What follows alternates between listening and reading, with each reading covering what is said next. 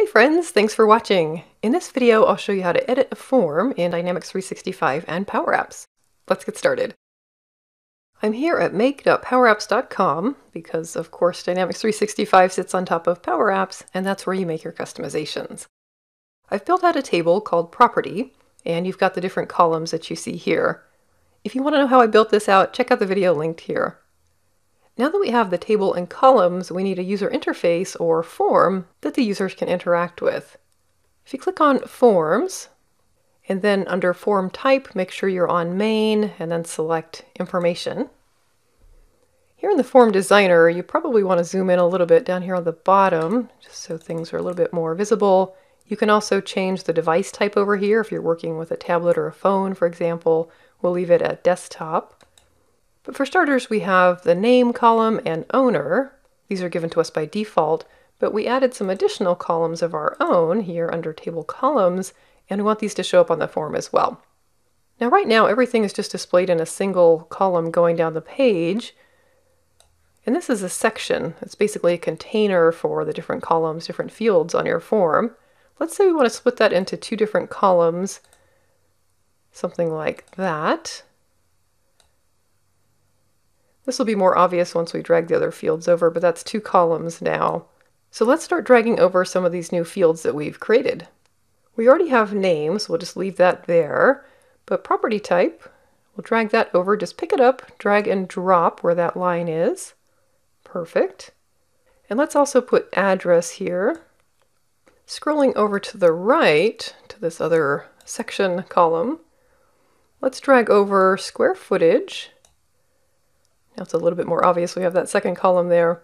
We want floors, number of floors for the property, year built, and then we also want the listing agent. That's going to allow us to browse to a contact.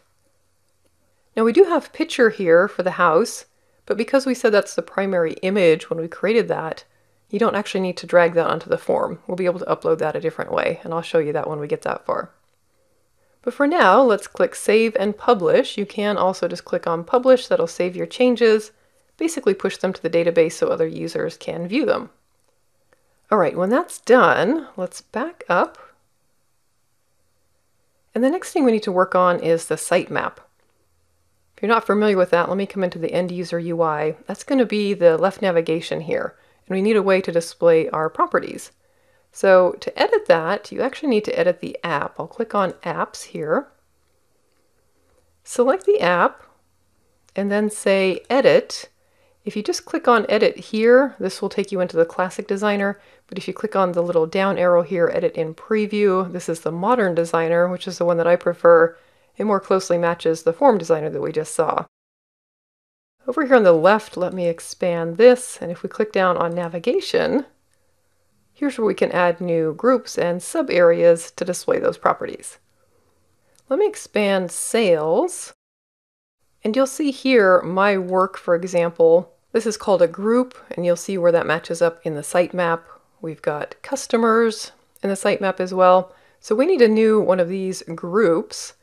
Make sure you click on Sales up here at the top level, and then click Add Group.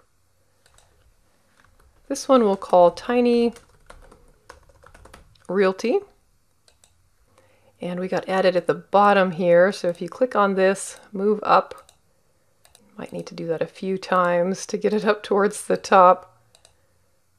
We're going to put it right here under my work. It's not actually going to show up though until you put a sub area under it, which is the table.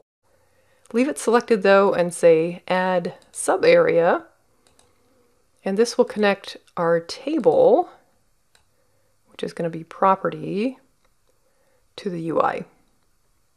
There's actually a built-in property as well. I just happen to know that the second option is the one that I created. So I'll select that and click Add. Now here in the preview, you'll see that we've got Tiny Realty and properties. All right, let's publish. Once that's done, come back to the End User UI, which I've got open. If you don't have that open though, you can click on the play button here, and that'll open it up for you. But make sure you refresh. And here we've got Tiny Realty and properties. Let's click on that. We don't have any properties at the moment, so we'll say New. And I'll do some basic data entry here. So name of this property, we'll say Bella Vista. Property type will be single family. 987 Ocean View Lane. Square footage, we'll say 1892. Floors, choose from our options here, 2 floors. Year built, we'll go with 2010. And then listing agent, this is going to browse to the contact table, and we have lots of good sample data in there. I'll just choose Adrian here. Go ahead and save. You can either do that up on the top or hit Control S. And then I want to show you how to upload that picture. So if you come up here and click on the icon, this will let you choose the primary image for this property. Let me upload image. And here I've got a picture of a house. I'll select that and click change. And now it shows up as the primary image. Okay, that's it. That's how to customize forms in Dynamics 365/Power Apps. If you want to learn more about Dynamics 365, check out my playlist and be sure to subscribe so you get notified when I upload new things. Much appreciated.